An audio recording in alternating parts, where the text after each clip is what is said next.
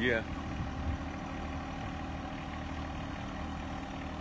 Farmer Mike, Ophelia, and we're putting in the work today. And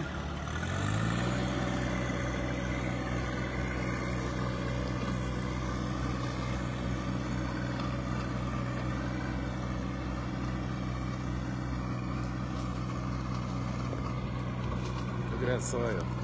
Look at that soil. Oh, it's getting there. It's getting there. Let me run and see. Hey, what are you doing? Hey, I gotta get the action for the rest. Gotta get the action shots. Oh, whoa, tilling it in. Look at that.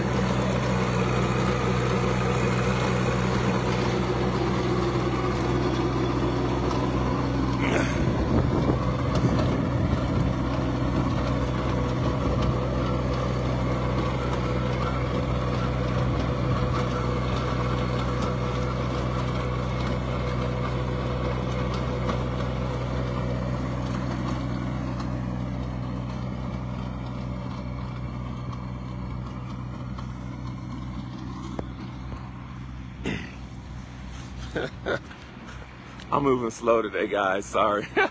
Farmer Mike live from the big farm. And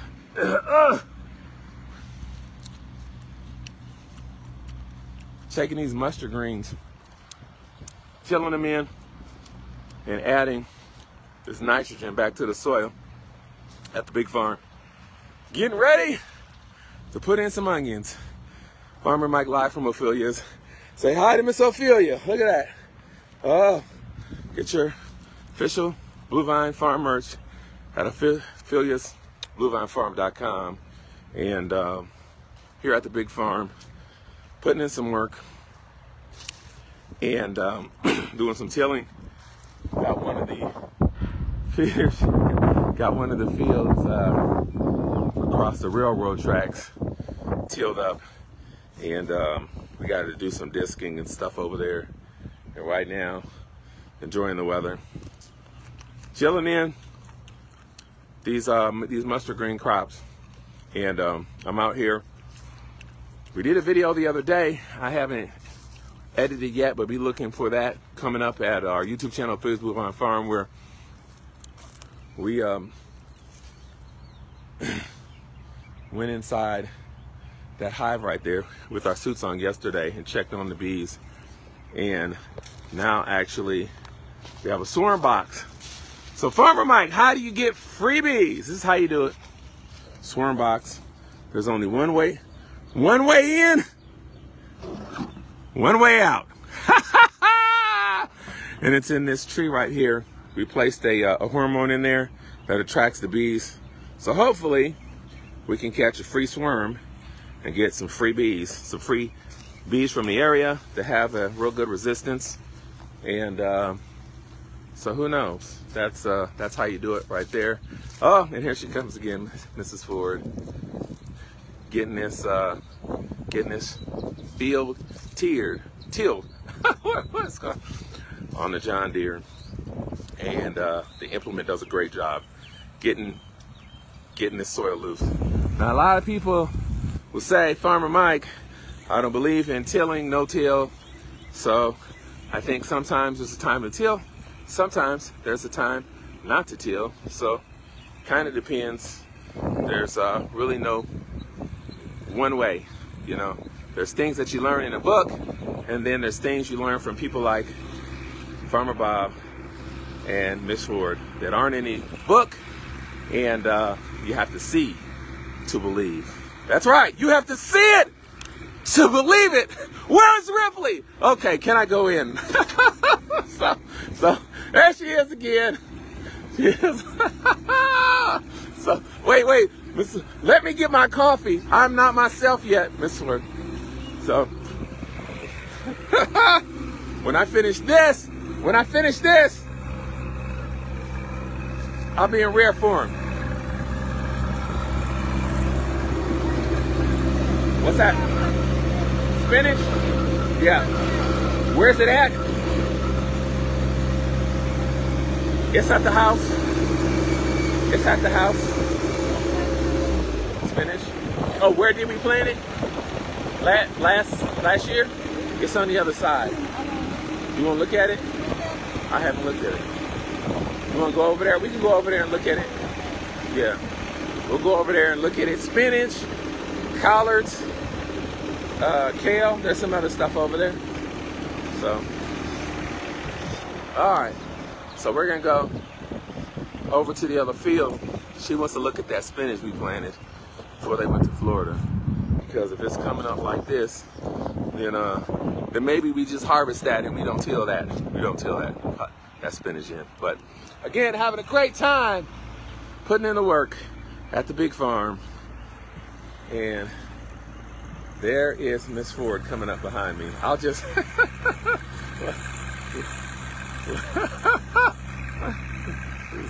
I'm gonna surprise her right there. Images you don't see every day, you know. The 1% black farmers out there.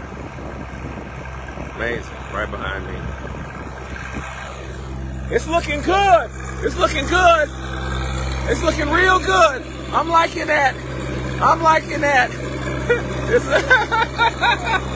Oh yeah. Oh yeah, look at that. Oh. No. Wow. So let me go down here. So don't tell anyone. So Mrs. Ford actually doesn't like being on camera, and she's very shy, but we try to get her in the shots because this type of imagery is something that you don't see. In fact, you can probably Google black farmers and or go to YouTube, and you actually have very little videos and literature and stuff. It's like we've been erased from the history books, but my God, is that not inspirational or not?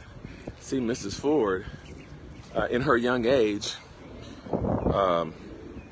driving these tractors and these implements and planting okra and the cabbage and all this stuff.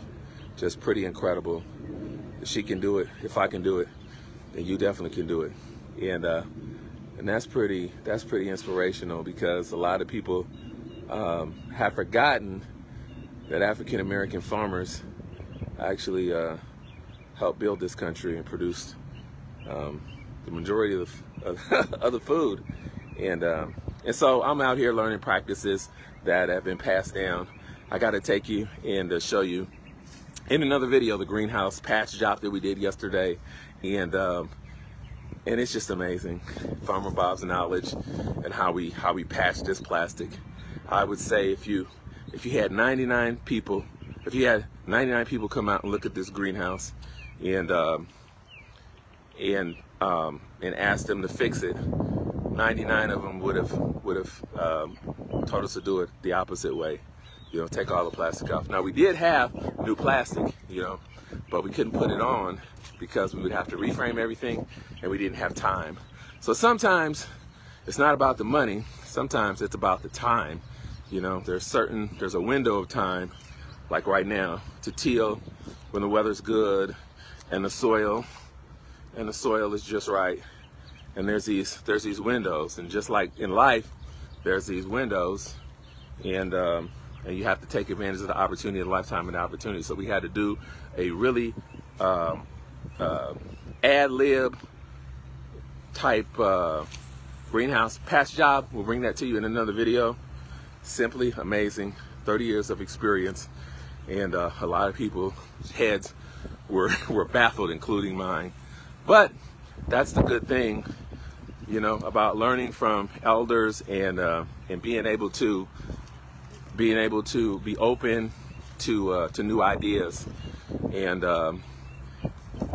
if you're open to new ideas, then nothing can stop you. So again, we're live at the big farm. We're going to go across one of these other fields, and we're going to look at the spinach and say goodbye to Miss Deborah. Bye, Miss Deborah.